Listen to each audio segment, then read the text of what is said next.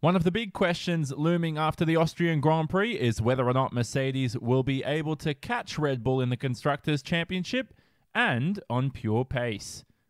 Mercedes driver Lewis Hamilton declared that the team were miles away from Red Bull in Austria when it came to overall speed with the car.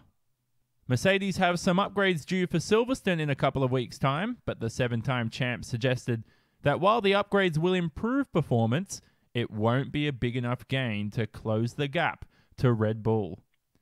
Team boss Toto Wolff has again insisted that the development of their 2021 Mercedes has basically now stopped, whereas Red Bull's Dr. Helmut Marko hit back, saying that Red Bull were sticking to their schedule, even if Mercedes is trying to convince us that they'll be 2 seconds behind next year.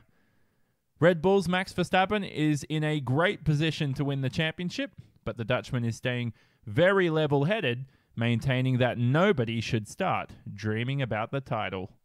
Please let us know your F1 fan opinion, leave a comment below, and join the discussion.